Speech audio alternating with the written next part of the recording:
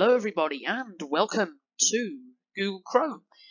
Today, as for popular request, I am doing a bit of a tutorial, another tutorial on liveries.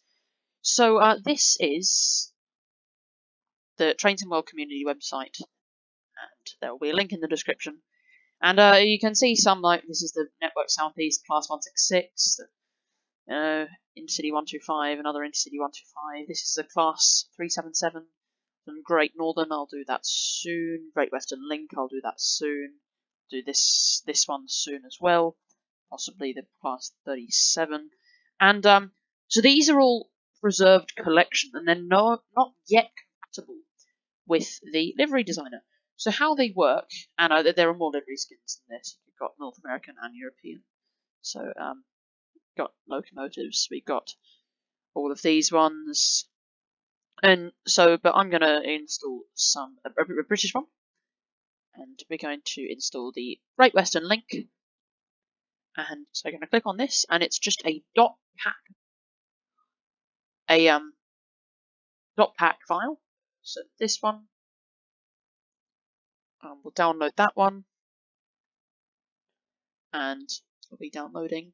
And notice now, if we go back into Trains and World 2, and we've got reskins over here, go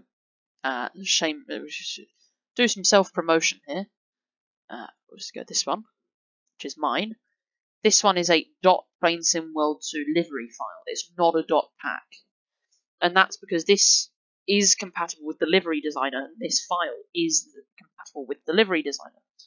Whereas the .pak files physically override the texture files that the game is reading off.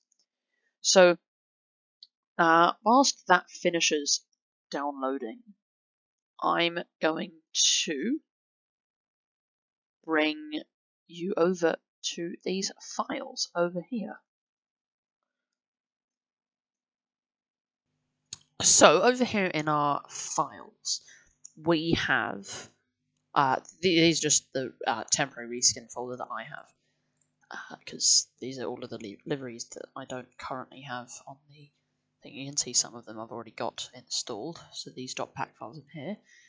But if we go into downloads, I've got this as our .pak file, and we want to cut that and stick it into the DLC file, which is located in your Steam apps file. So you want to navigate to your Steam file, and then have Steam apps, common, Trains and World 2, Windows No Editor, TS2 prototype, content, DLC.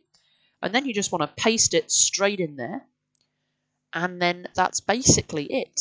And then when you run in the game, all of the 166s will be running off this livery. So that's basically the tutorial, and this works for, this is how I installed the Class 377 Great Western Express, as I already said, and all of the other ones. So that's the tutorial. If you enjoyed it, make sure to subscribe. We've hit 200 subscribers, which I'm really happy about, and I will see you all next time.